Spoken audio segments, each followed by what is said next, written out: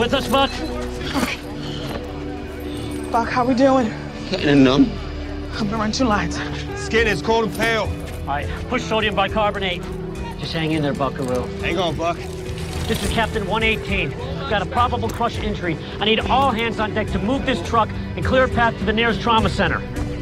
How's he doing, Chip? We're out of time, Cap. All right, let's try to lift this off him, yeah? Try to lift this off him! Okay, we gotta try to lift this. Well, that firefighter really appears to have taken the brunt of all of this. That's an entire ladder truck that you see there. We can only hope for the best at this point. Get a hand on. Come in! Come on in! Get some hands in here. Let's lift this. Ready here, guys. Ready? Just grab a spot. Okay. Hang in there. Ready? Lift.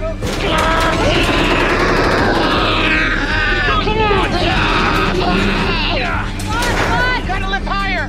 One more time, guys. Ready? Hang in there, hang in there. 1, 2, 3. Lift. Yes, come on! Lift a little higher.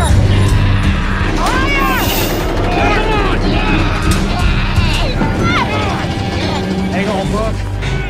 Just too heavy. We got anything on the truck we can use for leverage? No, we need more people. I'll radio again. Dispatch, this is the captain.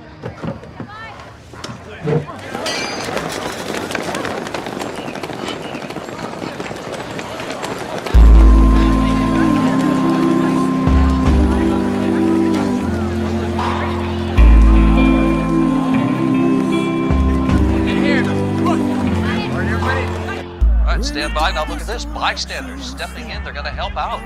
This really is an amazing scene that's unfolding. What an incredible show of support and gratitude. We can do this. Get in here! Everybody put a hand in where you can! On 3. 1, 2, 3. Okay, we got him! We got him! We got him!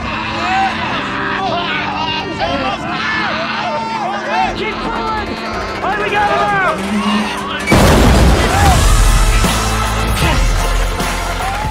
What a great moment for this city. Go. A great moment for all of us.